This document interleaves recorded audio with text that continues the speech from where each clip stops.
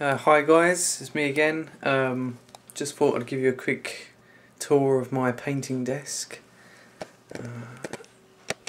As you can see, it's pretty messy. Literally littered with Vallejo paints.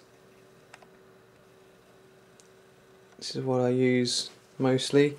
I've got one of the rotating paint towers there.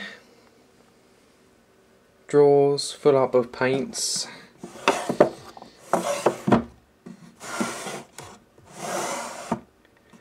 Up here I have business cards, a Salute 09 trophy, another trophy there that went with it, second place, historical miscellaneous. Salute's the biggest historical painting / wargaming event held in London. This is just some work in progress figures. We've got a Games Workshop Imperial Guard, a Perry Miniatures 95th rifle he's done. I'm gonna start work on this soon. This is a Game Zone figure, you can't really see that very well though.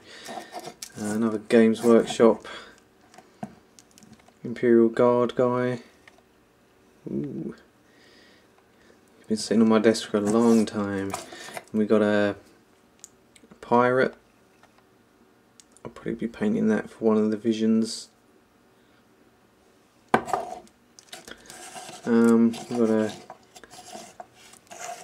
couple of cool figures here. This guy is kind of, I can't remember what, I think it's a Eldorado figure. He's pretty cool, kind of like a Prince of Persia type guy, and he's got this eagle that's flying away, grabbing the head off of a dead body there. That's pretty cool. Tea, essential. Glass of water. And some figures. This is my paintbrush holder. It's from Army Painter.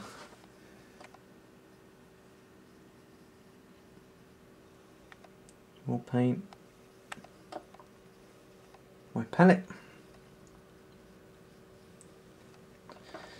And that's about it for my desk.